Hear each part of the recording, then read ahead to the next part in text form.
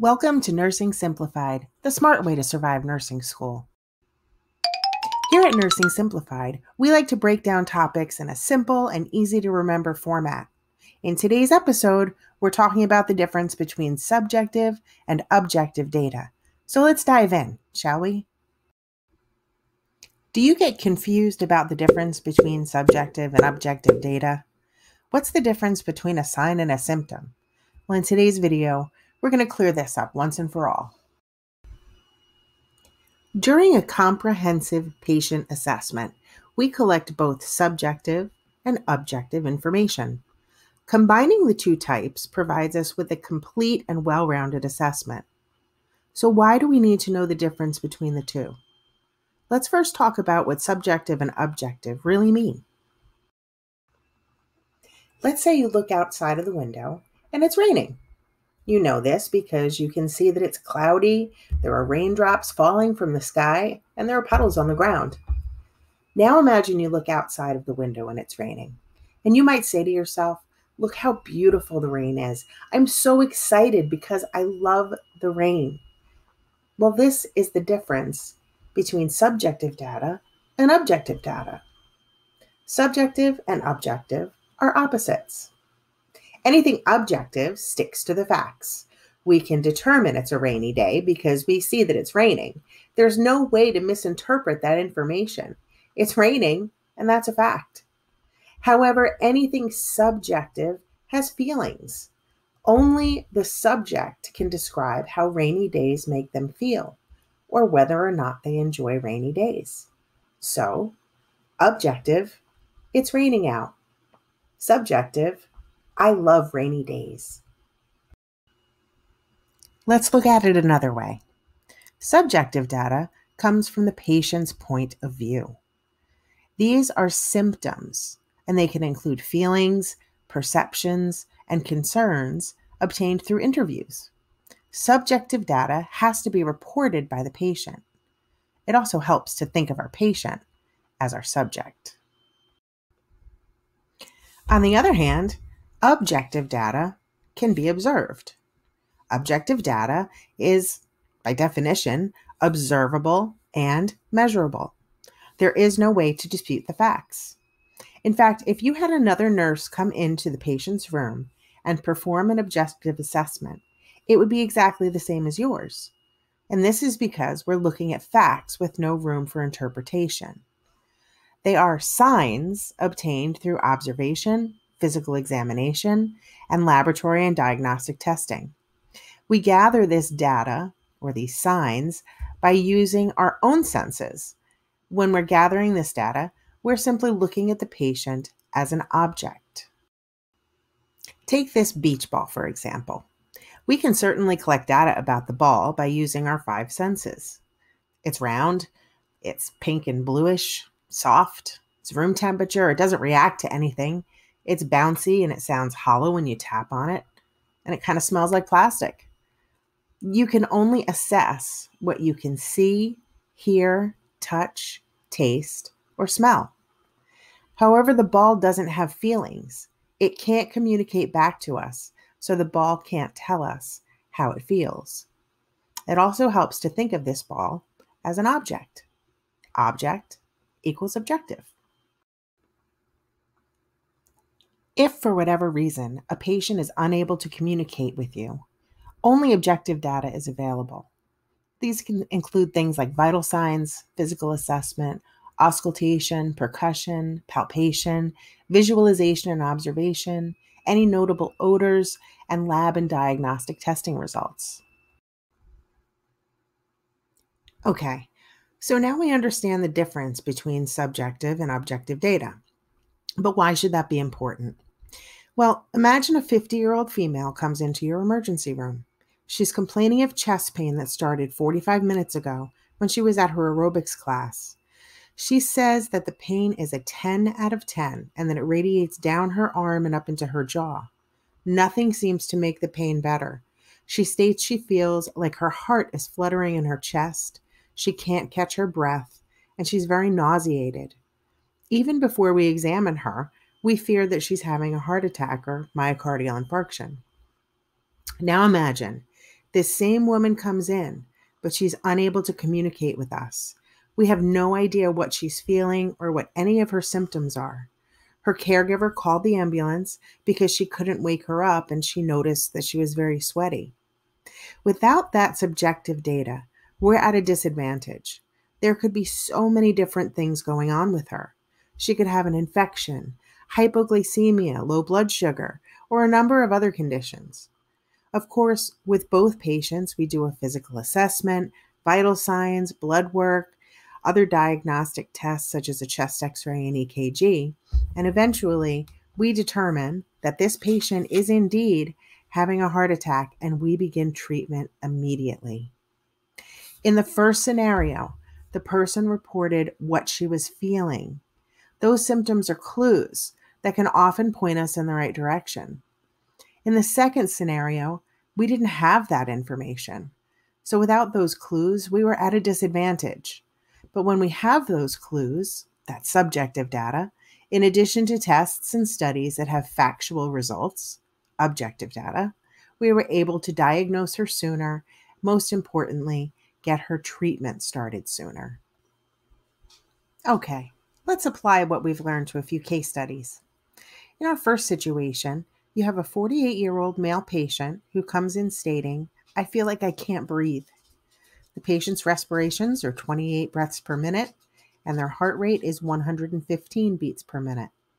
The patient grabs his chest and says, "My chest hurts so bad, please help." You ask the patient to rate the pain on a scale from 0 to 10, 10 being the worst pain ever. The patient replies that it's a 10 out of 10. It hurts so badly. You then ask the patient to describe what the pain feels like. The patient reports that his pain feels like pressure. Your patient then starts to become diaphoretic and pale. You perform an EKG that shows sinus tachycardia. The pulse oximeter shows 100% on room air, and the patient's blood pressure is 120/80. Okay, so let's list all of the data that we've collected and then decide whether it's subjective or objective. This patient is diaphoretic, pale, has tachycardia, chest pressure, pain 10 out of 10, shortness of breath, pulse ox is 100%, respirations are 28, heart rate is 115, and the patient is showing sinus tachycardia on an EKG. So the first piece of data that we have is that the patient is diaphoretic. We can see diaphoresis. Diaphoresis just means that the patient's sweaty. So diaphoretic would go under objective. We can see it. It's a fact. The next piece of data that we have is that the patient is pale. We can see that the patient's pale. So that's another objective piece of data. The next piece of data is tachycardia. Tachycardia is measurable and observable, so that goes under objective. The next piece of data that we have is chest pressure. Well, I can't see the patient's chest pressure. I can't measure it. The patient has to report it. Therefore, it's subjective. The same goes with the pain, 10 out of 10. I can't decide how much pain the patient's in. Only the patient can report it. That's another one that goes under subjective. The next piece of data is shortness of breath. Now, this one can be a little confusing, but the patient is reporting that they feel short of breath. They feel like they can't catch their breath. It's not something that we can see or measure. It's reported by the patient. Therefore, it's subjective. The next piece of data is the pulse ox of 100%. We can measure this. It's a fact. It goes under objective. Next, we have the respirations of 28. Again, we can measure this, so it goes under objective. The same goes for that heart rate of 115. We can measure it. There's no disputing it. It's a fact. Therefore, it's objective. And lastly, our EKG shows sinus tachycardia. This is definitely measurable. This is a result of a diagnostic test. Therefore, it is objective. So for our first situation, this is the way that our data breaks down. Under subjective, we have chest pressure, pain, 10 out of 10, and shortness of breath. Under objective, we have diaphoretic, pale, tachycardia, pulse ox of 100%, respirations of 28, heart rate of 115, and sinus tachycardia on an EKG. In our next situation, a patient tells you they cut their finger with a razor about 20 minutes ago, and then shows you the cut on their finger. The cut is 1 inch long, located on the lateral left pinky finger, and it's approximately 1 centimeter deep. The patient states, "My finger is bleeding. Can you get me a bandage?" The patient states he is very anxious and he's noticeably trembling. He reports his pain is 6 out of 10. So let's take a look at the different pieces of data that we collected. The patient was cut by a razor. It's currently bleeding. The cut is approximately 1 inch long and 1 centimeter deep. It happened about 20 minutes ago. Pain is 6 out of 10. Patient's anxious and trembling. The first piece of information that we have collected was that this cut was from a razor. We didn't see it happen. The only way that we could possibly know it happened this way is if the patient told us. Therefore, this would go under subjective data. Next, the patient is currently bleeding. Now, don't get tricked here. Yes, the patient said to us, "My finger is bleeding. Can you get me a bandage?" But we can see this. We can see with our own eyes that the patient's cut is bleeding. Therefore, that is objective. Okay, so this cut is approximately 1 inch long and 1 centimeter deep. The clue here is that you have measurements. And remember, all objective data is measurable and observable. So the fact that you can measure this makes it an objective piece of data. This cut happened about 20 minutes ago. We didn't see it happen. The only way that we know this is because the patient is telling us that that's what happened, just like the patient told us that the cut was from a razor. Therefore, this is subjective. Next, we have a pain level of 6 out of 10. The way that we know that this patient's pain is 6 out of 10 is because he told us. Therefore, this is subjective. The patient is anxious. We know this because the patient has told us that he's feeling anxious. Therefore, this goes under subjective. Lastly, the patient is trembling. Now, he may be trembling because he's anxious, but we can see the trembling. We can actually see him tremoring and shaking. Therefore, this goes under objective. Okay, so this is how the information breaks down from this scenario. Under subjective, the cut was from a razor. It happened 20 minutes ago.